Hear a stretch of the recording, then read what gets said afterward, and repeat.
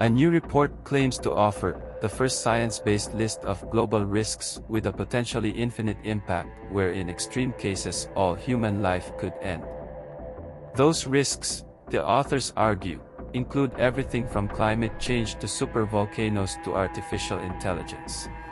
Humans have a long time left, possibly millions of years. The dinosaurs were around for 135 million years, and if we are intelligent, there are good chances that we could live for much longer.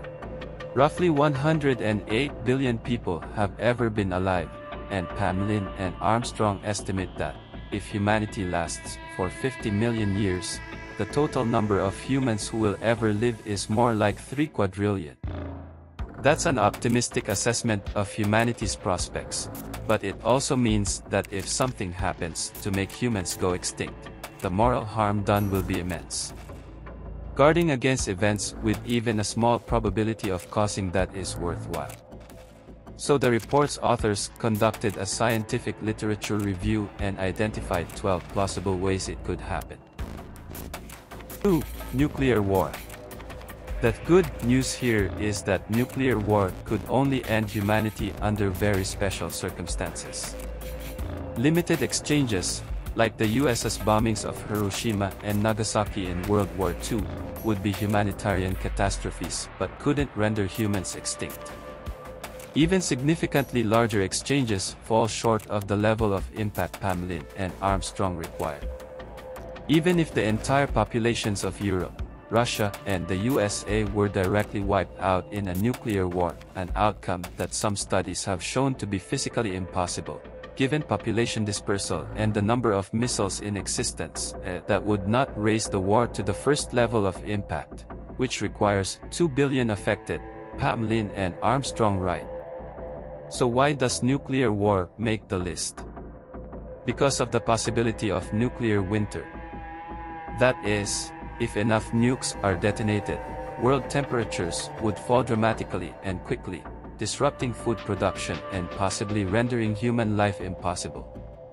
It's unclear if that's even possible, or how big a war you'd need to trigger it, but if it is a possibility, that means a massive nuclear exchange is a possible cause of human extinction. 3. Global pandemic. As with nuclear war, not just any pandemic qualifies.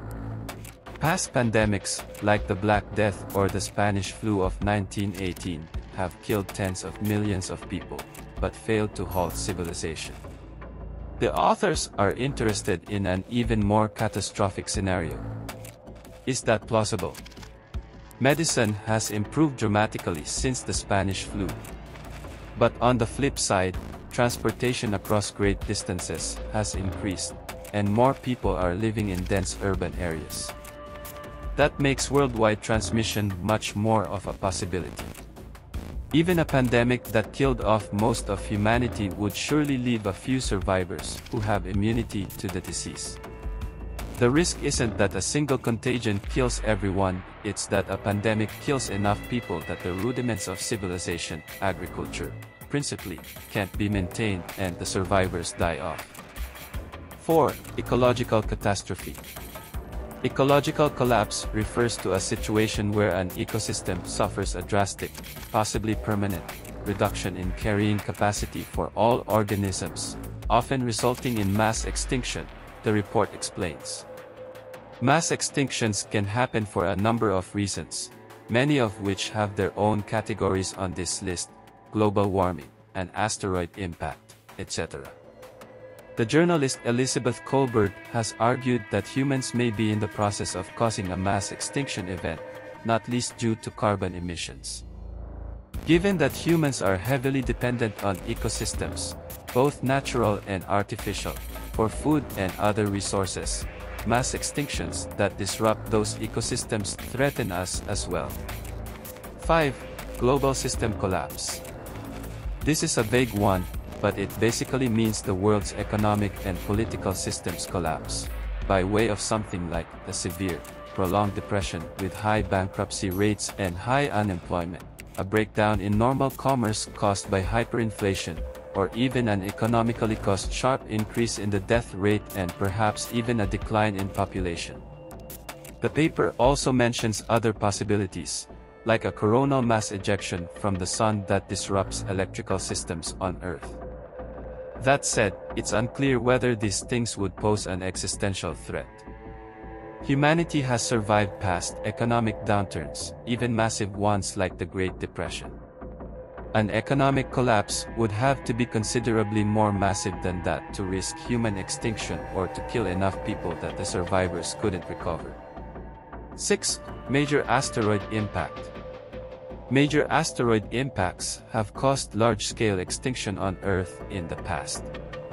Most famously, the Chicxulub impact 66 million years ago is widely believed to have caused the mass extinction that wiped out the dinosaurs. An alternative theory blames volcanic eruptions, about which more in a second. Theoretically, a future impact could have a similar effect.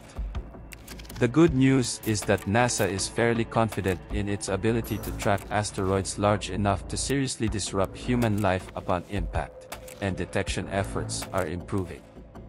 Scientists are also working on developing ways to deflect asteroids that would have a truly devastating effect, such as by crashing spacecraft into them with enough force to change their path, avoiding Earth. 7. Supervolcano. As with asteroids, there's historical precedent for volcanic eruptions causing mass extinction. The Permian-Triassic extinction event, which rendered something like 90% of the Earth's species extinct, is believed to have been caused by an eruption. Eruptions can cause significant global cooling and can disrupt agricultural production. They're also basically impossible to prevent, at least today, though they're also extremely rare. The authors conclude another Permian-Triassic level eruption is extremely unlikely on human timescales, but the damage from even a smaller eruption could affect the climate, damage the biosphere, affect food supplies, and create political instability. As with pandemics, the risk isn't so much that the event itself will kill everyone so much as that it'd make continued survival untenable for those who live through it. 8. Synthetic biology. This isn't a risk today, but it could be in the future. Synthetic biology is an emerging scientific field that focuses on the creation of biological systems, including artificial life. The hypothetical danger is that the tools of synthetic biology could be used to engineer a supervirus or superbacteria that is more infectious and capable of mass destruction than one that evolved naturally. Most likely, such an organism would be created as a biological weapon, either for a military or a non-state actor. The risk is that such a weapon would either be used in warfare or a terrorist attack, or else leak from a lab accidentally.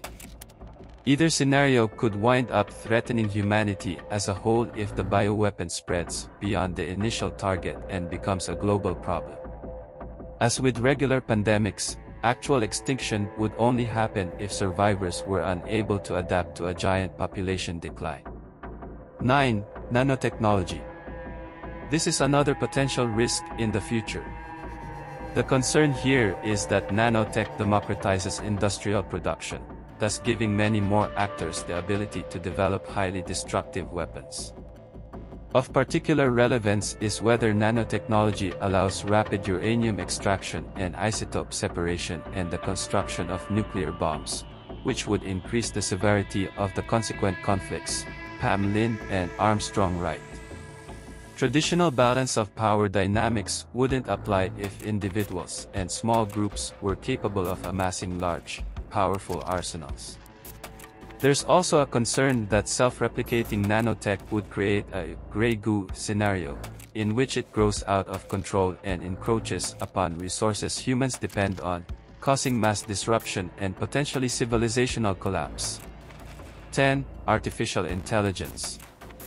The report is also concerned with the possibility of exponential advances in artificial intelligence. Once computer programs grow advanced enough to teach themselves computer science, they could use that knowledge to improve themselves, causing a spiral of ever-increasing superintelligence. If AI remains friendly to humans, this would be a very good thing indeed, and has the prospect to speed up research in a variety of domains. The risk is that AI has little use for humans and either out of malevolence or perceived necessity destroys us all. 11. Future bad governance. This is perhaps the vaguest item on the list, a kind of meta-risk. Most of the problems enumerated above would require some kind of global coordinated action to address. Climate change is the most prominent example, but in the future things like nanotech and AI regulation would need to be coordinated internationally. The danger is that governance structures often fail and sometimes wind up exacerbating the problems they were trying to fix. A policy failure in dealing with a threat that could cause human extinction would thus have hugely negative consequences. 12. Unknown unknowns. The first 11 items on the list are risks we can identify as potential threats worth tackling. There are almost certainly other dangers out there with grave potential impacts that we can't predict. It's hard to even think about how to tackle this problem, but more research into global catastrophic risks could be helpful.